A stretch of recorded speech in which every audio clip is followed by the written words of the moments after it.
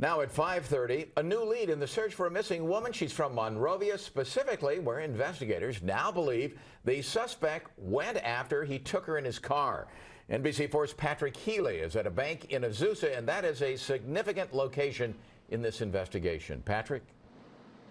That is the belief, Chuck, from investigators that the suspect's arrival at the ATM in this mini mall behind us marks the end point of a crucial 5-hour time gap during which they don't know where he went, but are led to believe that after he left Fontana 5 hours earlier, he took his former girlfriend into the high country to the north to make her disappear.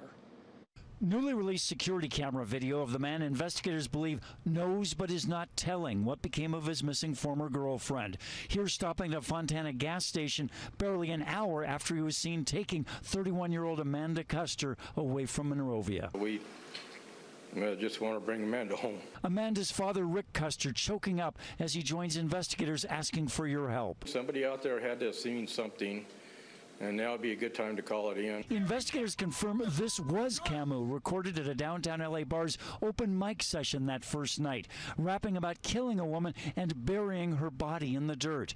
Later, just blocks away, Camus was spotted in his parked Prius, blood found inside, along with a tool for digging. Camus was arrested, but has not told law enforcement where to find her. He has his rights that self-incrimination, and I've never met the man. I haven't heard anything from him. Monrovia neighbors Camus and Custer had dated, but in spring he was arrested for assaulting her, released to house arrest. His family reported seeing him put her limp and motionless in the back of the Prius a week ago Monday morning and drive off.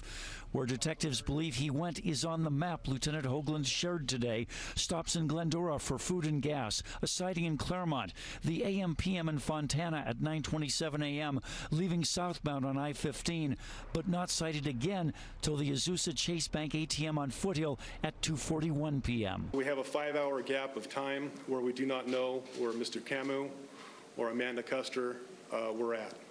This is where we're seeking the public's assistance. Suspicion is it was during that gap that he buried her in the wilderness. Awaiting more specifics, law enforcement and volunteers continue searching the vast region between Lytle Creek and Azusa Canyon. Amanda's dad told us with his support she was taking a new job out of area to try to get away from Camus, but had not yet moved. His hope is that if you have any information to help fill in that 5-hour time gap, you will contact LA Sheriff's Homicide Bureau. For now, reporting live from Azusa, Patrick Healy, NBC4 News.